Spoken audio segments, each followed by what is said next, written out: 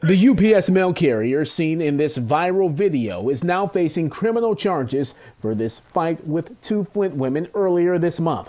This is a perfect example of how a situation may not be exactly what it looks like at first glance. And here's what police saw, or more fittingly, were initially told. When the first police officer got out to the scene of the incident, the postal worker told that police officer that the Chevrolet Malibu rammed into her postal truck.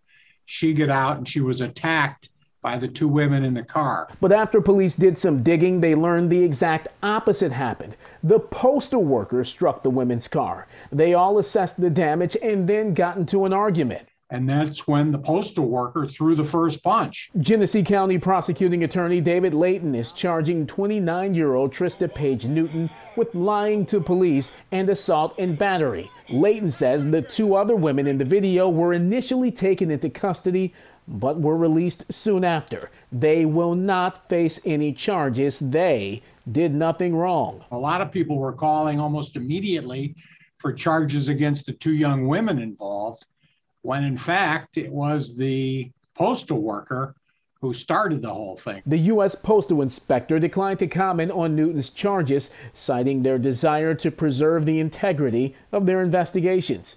We asked Layton what turned the tide in this one. There were a number of different videos that surfaced, as well as video from near the scene of the alleged incident. But bottom line is it was really good police work by Flint PD. They kept talking to individuals involved in this, witnesses, and they got us to where we think we've got the charges correct. Randy Wembley, Fox 2 News.